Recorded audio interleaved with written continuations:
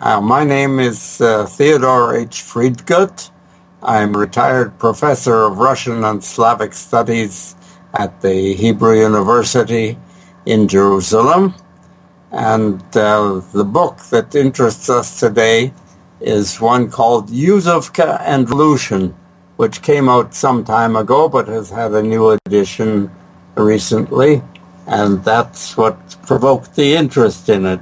The book itself tells the stories of the origin and development, the first 50 years of the city of Donetsk, which started as a mine and metallurgy settlement built on the barren steppes of the southern Ukraine, and developed into the city of over 1 million that it is now, without changing much of its nature. It's still a coal and steel city in many ways.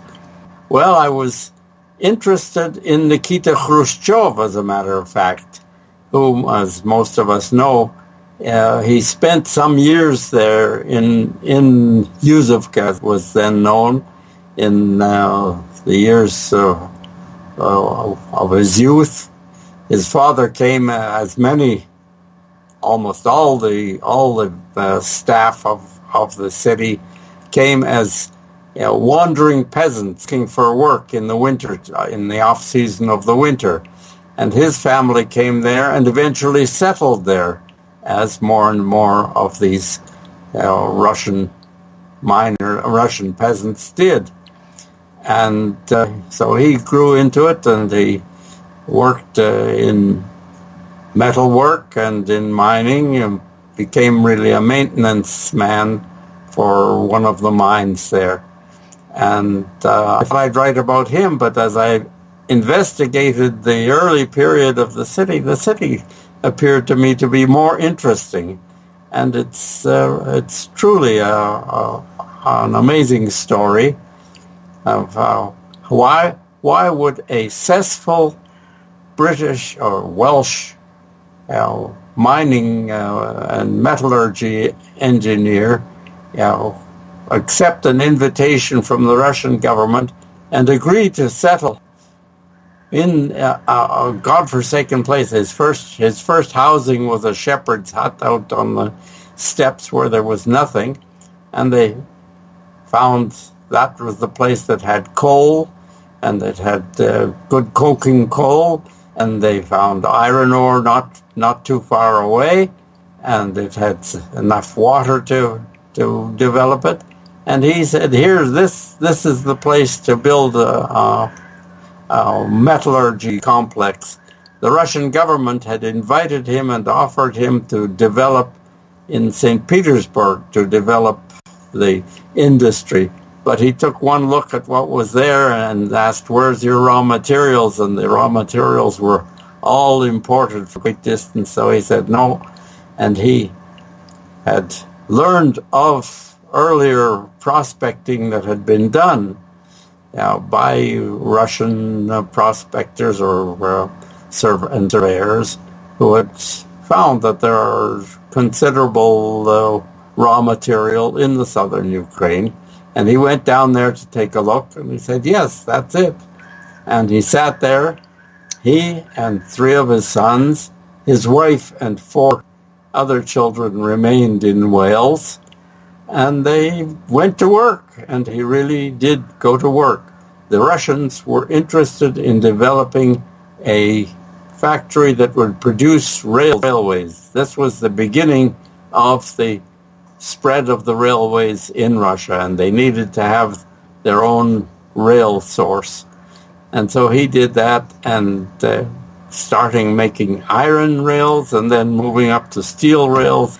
And one of the most exciting moments in my research there was when I found the series of telegrams that he was sending to St. Petersburg from his little office, what began as they called it Yuzovsky Zavod, and of course then it turned into Yuzovka.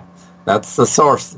It's the Hughes factory. This was John Hughes of Merthyr Tydfil in Wales, who was building this. So it was the Hughes factory and became Yuzovka until in 1924, after about a week in which it was called Trotsk, it turned into Stalino.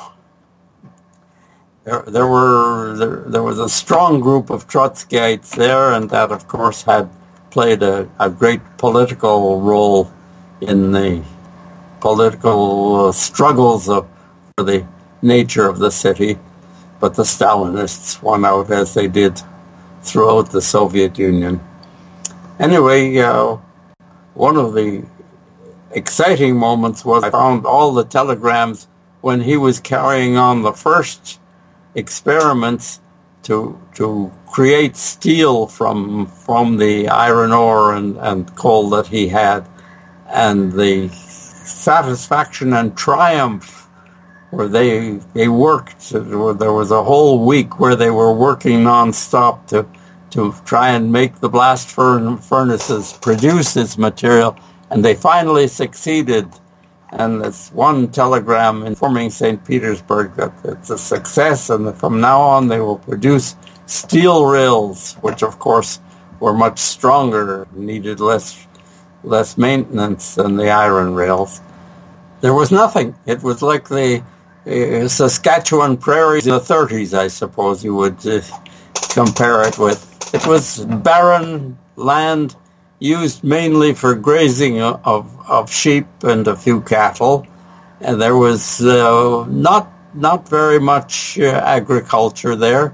What was happening was that the Ukraine, not far from there, was developing after the abolition of British restrictions on importing grain.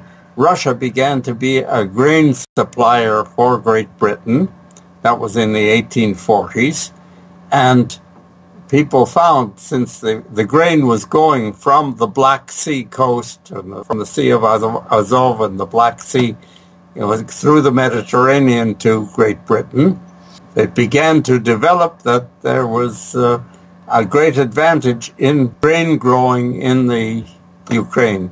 But you had to transport it, and to transport it by river or by ox cart or by mule cart was very slow and expensive, because you couldn't make huge carts. And that gave the impetus to building the railways, and to build the railways there near where the grain growing was developing made it all the more attractive. And this was the impetus for changing Russia from being a peasant country to beginning industry. Before Hughes, there wasn't any real industry in the southern Ukraine. His showed that it could be done, and then French and German and Belgian investments came in, following his pattern and finding places where there was coal and where there was iron ore, and beginning a development of heavy industry. This is when Yekaterinoslav grew up into being Dnipropetrovsk, as it was after 1917. Yekaterinoslav turned into a large city and a heavy industrial city.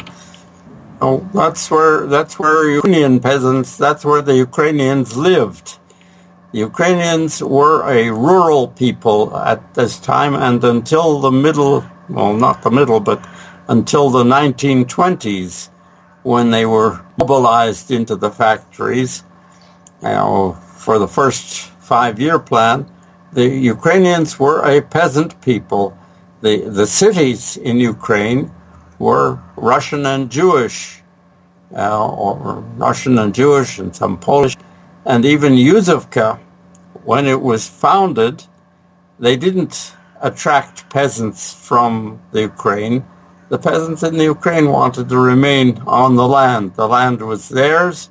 There was very little serfdom in in Ukraine, and the land was theirs, and they liked having their own land, and they, even though the peasant life was very hard and very poor, they preferred that to the cities. The workers of the Ukraine, the labor force, were peasants from, particularly from more northern regions in Russia, who in the winter came down to find work. Some of them worked on the grain growing that was beginning after the 1840s, but many of them were recruited into the mines and the factories, and eventually, instead of going back to their village for the sowing and for the harvest, they remained as workers in the industrial development of the Ukraine. So what you had was a Ukrainian nation that was rural on the land, and Russian immigrants in the cities. This is the root of the conflict that you have today. The cities and industrial developments were not Ukrainian in nature. They were Russian. Even though they were in the Ukraine, part of the Ukraine, they were peopled by Russians or by Jews. In 1917, when the city was already well established, you find that the largest ethnic group are Russians. After them come the Jews, and then come the Ukrainians, and then Poles and Belarusians, and a whole mixture, everything, Greeks and Armenians and what have you. This is the root of the conflict that is so painful to the Ukraine today.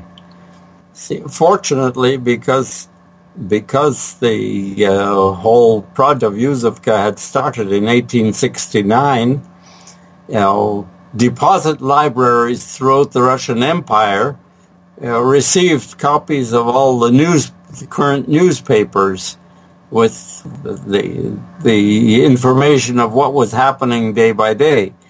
And one of these libraries is the Helsinki University Library, which is a wonderful library, and their Slavic collection is just a wonderful place, a very friendly place, and you can read all the newspapers of the South and see what was going on and get the reports. In addition to which, this is in the late 1970s when there's a détente going, and I was able to get into the historical archive in St. Petersburg, in what was then Leningrad, and sit there and get documents which were invaluable for me. And in addition, there's a great deal of material that was published by the Soviet Union, records of all kinds of things in the Civil War and the revolution in the Ukraine, the Bolsheviks in the revolution in the Ukraine. So this gave me an additional documentary source. So I had various sources, and they came out very well. And the highlight of it was in 1987, when I was just finishing the first volume. Well, it started out to be one book, but it got so big that nobody would publish a book that size, so I split it into two. The first volume has the life and work, the sociological aspects of, and sociological and economic aspects of the formation of Yuzovka and its development through the revolution and the Civil War. And the second volume is Politics and Revolution. All the growth of the revolutionary parties and the nature of the Tsarist regime and the post-revolutionary struggles to which way would the Bolsheviks go. And so it turned out to be two different volumes. And the first one is that's my favorite, really, because it gives you the nitty-gritty of life there, of how people actually lived and worked. That I found more interesting than the fighting and wars and revolution that was later the theme. Hughes he started life as the son of a steel worker in Wales, and did an apprenticeship with his father, and learned steel making from the ground up. Then became an engineer, and he made his fame when he opened his own steel making firm, and he got the contract to do armor plating for the whole British Navy. And that's what brought him to the attention of the Russian government, that his armor plating was better than anyone else's. And he soon had a large order for the armor plating of the forts at the entrance to the St. Petersburg harbor. And then came the invitation to go over and see what could be done in Russia in producing steel, particularly steel rails. And he liked challenges, and he liked new things. And so he picked up this challenge and went into it his whole heart. He lived the rest of his life in Russia. And in fact, he died in Russia, of a heart attack when he was in St. Petersburg on business. And his sons maintained the family interest in it and maintained the factory afterwards. They only sold out in the middle of World War I and received the very last payment. They insisted that after they sold it to a French firm, they insisted that the money be paid in pounds sterling in London. And this was very hard to arrange during World War I. And the business went back and forth and around and through America to get the money and send it to London. And they got their last payment in September of 1917. A month before the Bolsheviks took over, they got out. And there was one daughter had married into a Russian family, and she held on to some of her shares of the new Russia Iron and Steel Rail Producing Company. And of course they were worth nothing after the revolution. They never got compensation for them. But all the rest of the family had sold out, except one son also maintained a package of shares. But they put their lives into making that into a real flagship of modernity, socially as well as industrially. They had a model farm that served to provide a good food supply for the settlement. They had schools that were far more advanced than the church schools, which were the only ones in the early days. They had clinics and a hospital, although one of the books I read mentioned that it was unfortunate that the hospital windows overlooked the cemetery. And that was not good for the patient's morale. But they did have clinics and hospitals, and tried to provide things for the workers. Well, the daily sustenance was not too good, even though I suppose it was better than in most of the settlements and better than in most of the villages. However, Hughes was very much set on his peasants turning into workers. So he would not let them keep animals or grow more than a small garden around their home. They had to put in their time, and their energy had to go into the factory. And he said, Welsh work in their factories and mines. They're not peasants, and you will not be peasants. And it was the same with the social end of it. That I don't know how well this was enforced, but you were not allowed to have guests who stayed over for any length of time, because of course the tendency would be to, if you had a corner free in your little cabin, if you had a little cabin, then you would rent it out to some peasant from the north who was working through the winter, and you could only have guests who stayed the length of a normal social visit, which would be three hours or so. And he tried to impose these ways of life that were strange to the Russian peasants, and which went against their interests, actually, because if you had a wife and a few children at home, and you were working in the mine or in the metal factory, what would the woman and children do all day? Let them work, let them cultivate the land and produce vegetables for the potatoes and onions and cabbage for the family. But Hughes said no.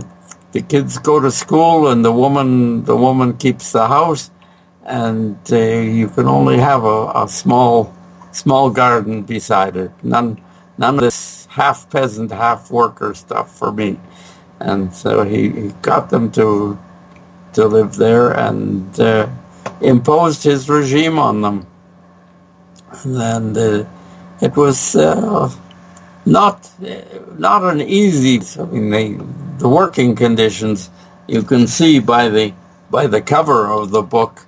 You see these workers, the miners, in the shaft, working stripped to the waist, because these were deep mines and the temperature was very high, and you have workers who hauled the coal to the elevators to get it taken out, and they were in place of mine ponies at the beginning, because the shafts were too small for putting in animals.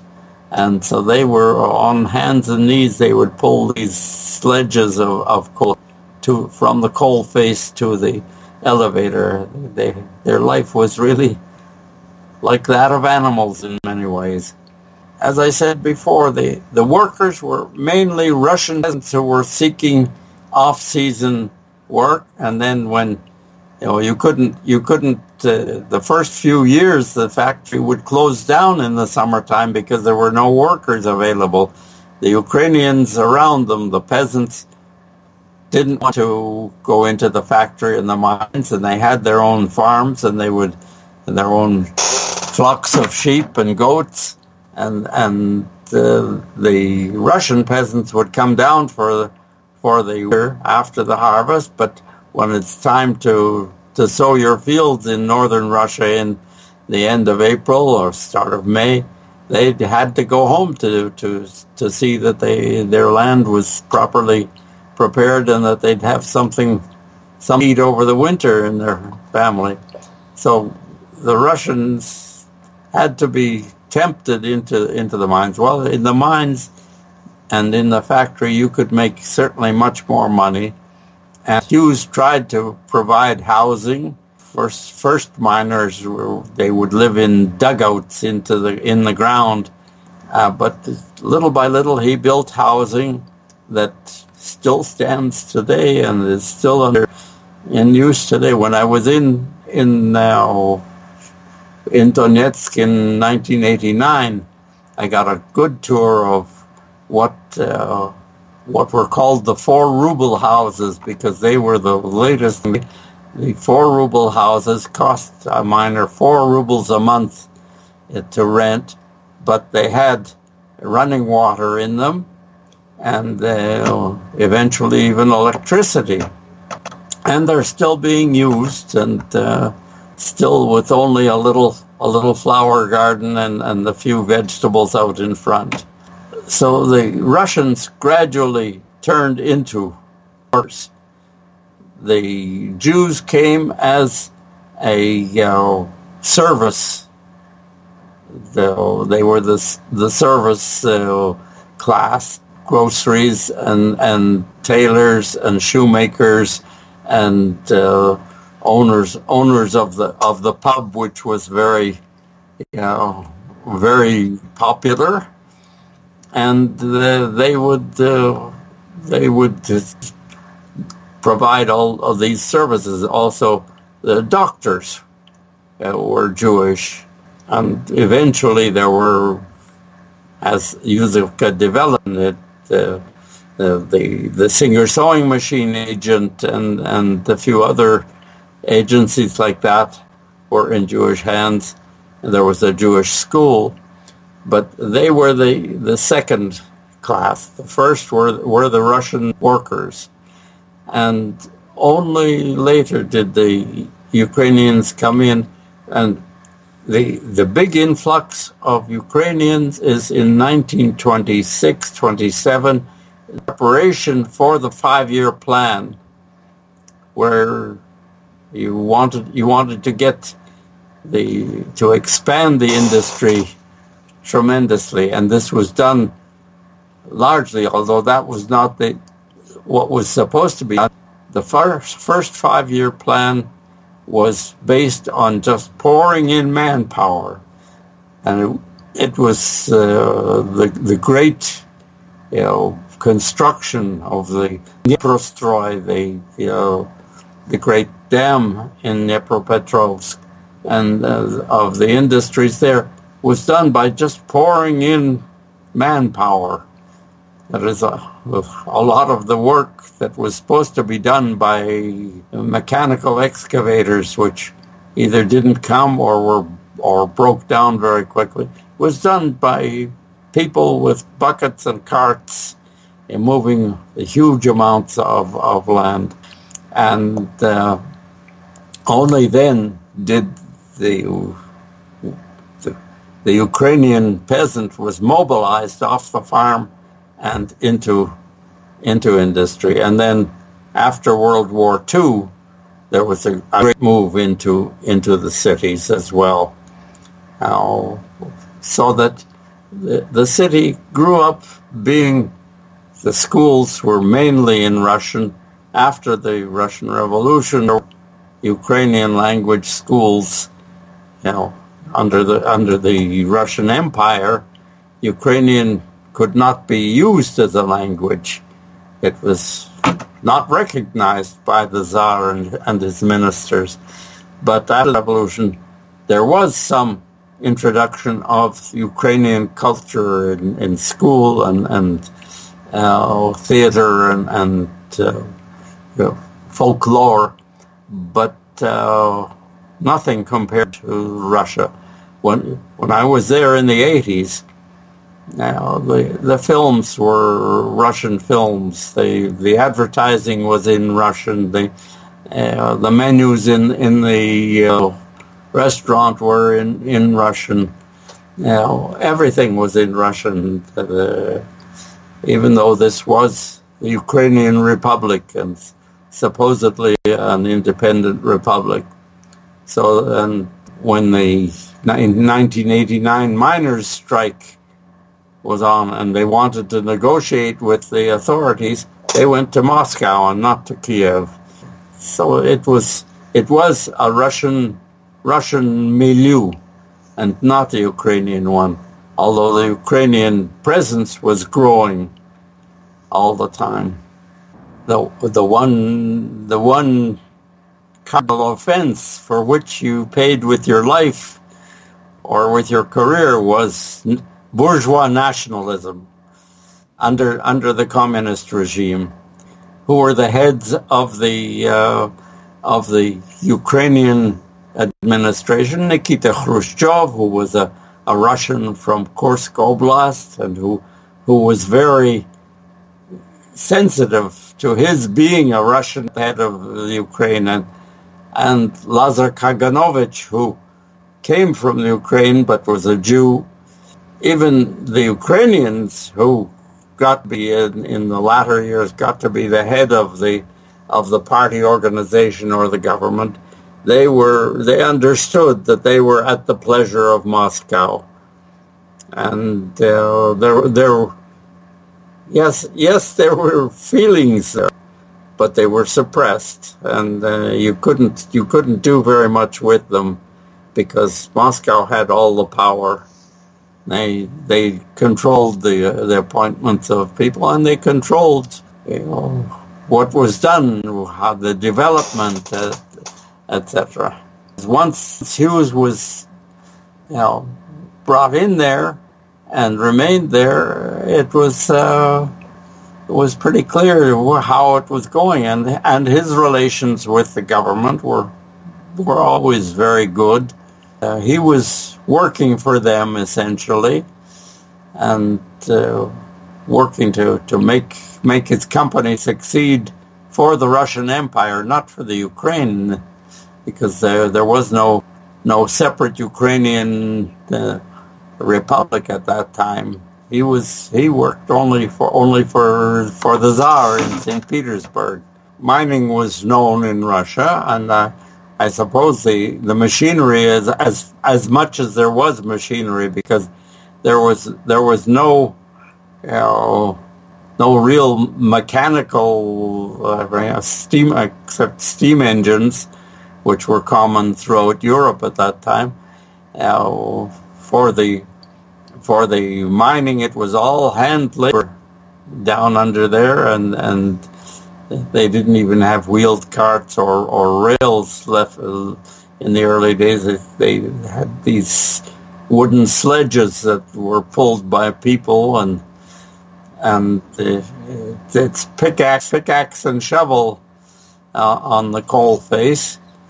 But building a blast furnace was totally, he and his crew did that. And he did have British skilled workers and as foremen and the engineers working under him. But they built things there and built their blast furnace and all the machinery to roll the cast iron and convert it into steel. When he was having such success and making very good money out of it, then the others came in from all over Europe, and the Russian government was, of course, very interested in having foreigners come in and develop.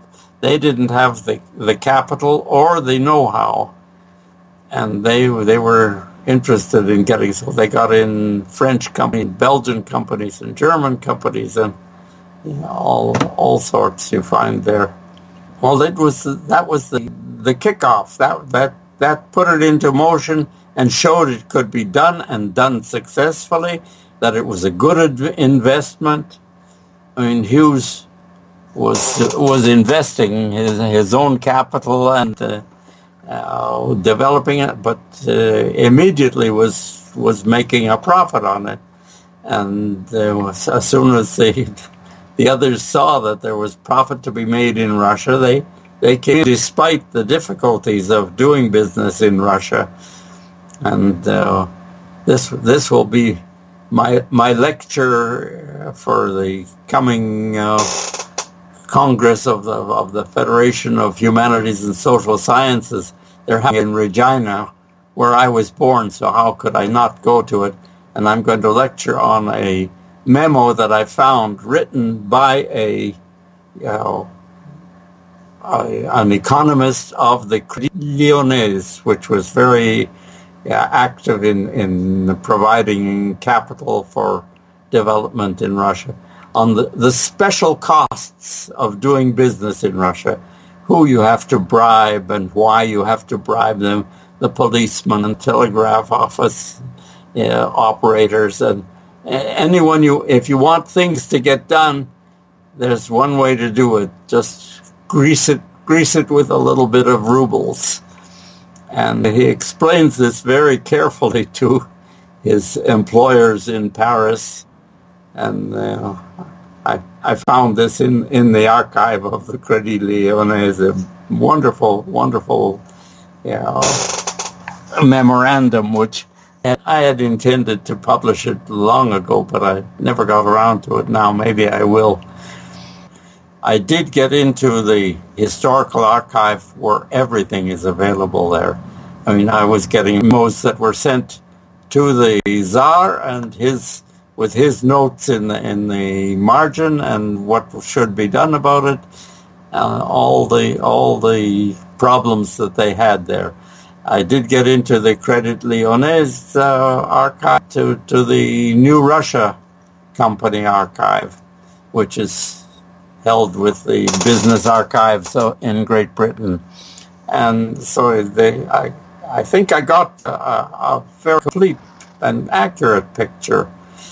And it was that was I think the most fun I've ever had on doing research, was all the things I was able to dig up there.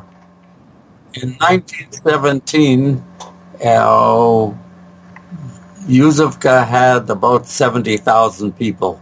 When I was born in Regina in 1931, there were only 60,000 in Regina, but it wasn't an industrial town at all. But 70,000 was pretty good. There were even in the 1980s, there were 20 active coal mines under the city. The city is built above the coal mines. And the original steel works still works and still sells steel internationally. And it's not the largest. The city grew to over 1 million people, and struggled to be a good place to live.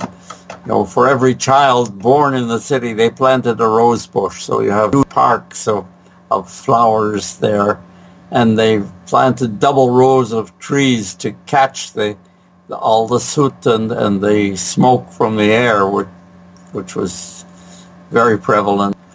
It was a vibrant and growing concern all through, from its beginning and even through the Soviet period.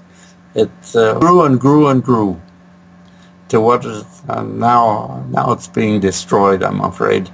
One of the things that you'll find here is more than others is the violence of the city. Although you can find that in some literary treatments of Yuzovka, the violence of the government, the Cossack rule of the place, and the police rule, keeping people in line, and the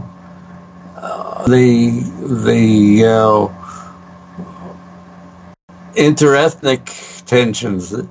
There are any number of pogroms against the Jews of Yuzovka from almost its beginnings, including during a cholera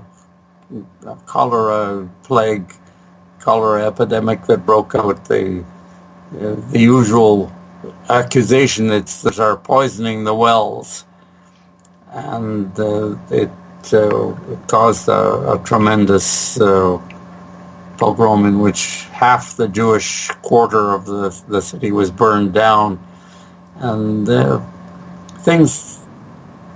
That was 1892. That was the great cholera epidemic of 1892.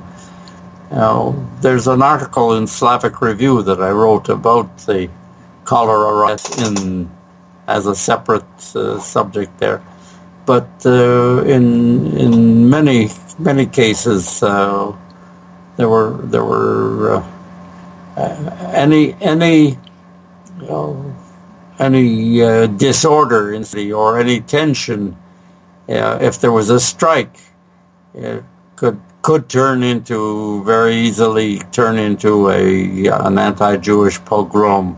There were a number of them. There is a problem in this because they were never recorded anti-Jewish pogroms in the printed documents. But you find things where a mob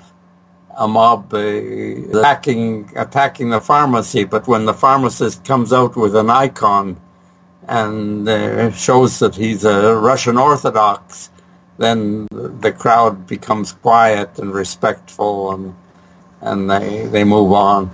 There was the first strike or demonstration that I have found record was, I think, in 1872, when there were very few people in Yuzovka yet, but it included an attack on the Jews there.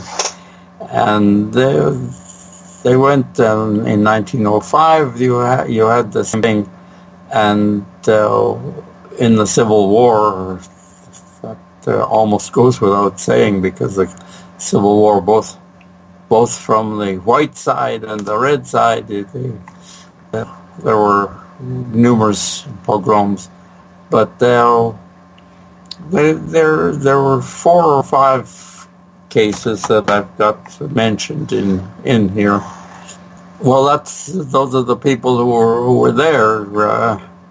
It was the Russians who had the contact with the Jews and who had the friction with them. The Ukrainians were outside of it all because they were not in the city.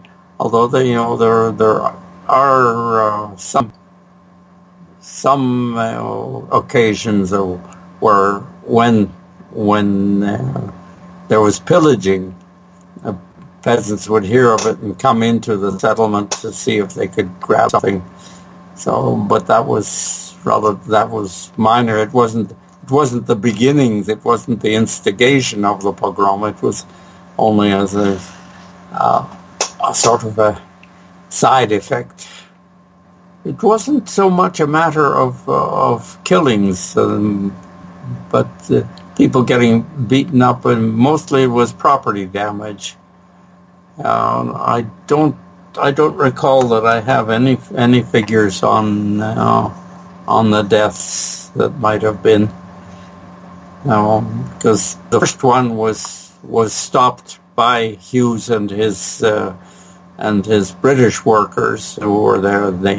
They put a stop to the riot immediately. They didn't want any disorders.